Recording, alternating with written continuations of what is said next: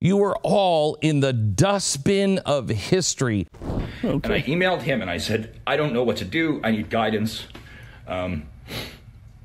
I want to be peaceful. I want to be law-abiding. Okay, that was the whole entire point of this. Okay. And I'm watching CNN talk about this as violent white nationalist protests. Oh, no. We have done everything in our power to keep this peaceful. We have tried to be good Nazis. We've tried to do all the good Nazi things. We've tried to do the right Nazi stuff. And what happens to us? It's getting to the point where you can't even do good Nazi stuff in this country and get away with it.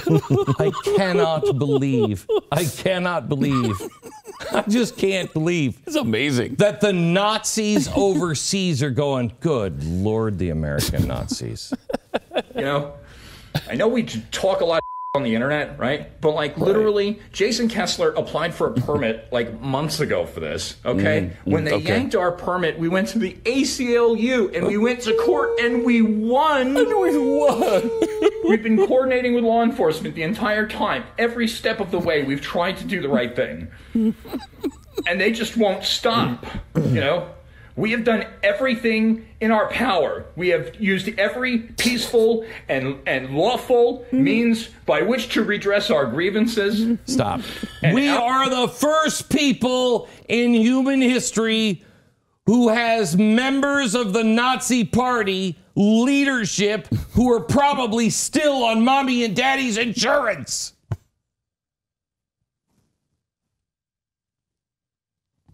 We're supposed to be afraid of this guy? America, get a grip. Get a grip. You white supremacists who think that whites are somehow superior over everybody else, oh my gosh, hello, Mr. 1849. Read a book. All of you Antifa members, hello, Mr. 1920.